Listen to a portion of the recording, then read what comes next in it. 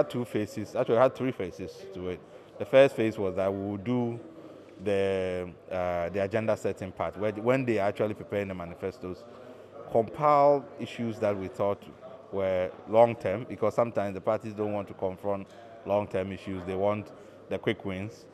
But we know that to get transformation, economic transformation, socio-economic transformation, you need to build on something for a long time. And then get them to look at these things and check whether or not, in the second phase, whether or not they've done that. And this was the second phase. So we had already published one where we showed all the issues in 10 sectors. This was taking a few sectors and assessing what the parties have put down in terms of their feasibility, in terms of their relevance, and so on and so forth. Because the big issue for some of these places, apart from the fact that some of it focus too much on inputs, is the cost.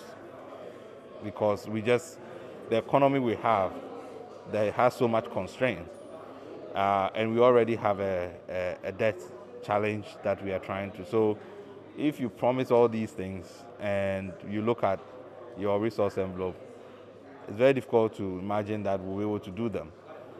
And we need to pay attention to that, because after a while, people then lose interest or lose belief in the political process, that all these campaign promises and all of that, they don't mean anything. So we're just trying to bring some realism into it. Also, it's not just the politicians, the citizens themselves that also have to understand that we can't get everything. There's a trade-off. If you spend 2.4 billion Ghana cedis on free SHS, you are going to have challenges with basic education. And as Kofi Asare was pointing out, construction for basic schools and stuff have reduced because the inputs have all gone to free SHS. But you need a foundation to be able to get a strong free SHS. So we need to look at these things, because the outcomes is going to impact on our development, the quality of the skilled labor that we have. All of those things will become irrelevant. So those are the things that, in doing this, is to bring a dose of realism a little bit for both politicians but also citizens. And going forward, whoever wins and goes into government, we still are able to track these things and say, okay, fine. You may not have understood and appreciated what was there. Now you are there, you need to adjust your policy, because you will not be able to implement it. And sometimes when they get to government, it becomes difficult, because your opponent will say, you said you're going to do it.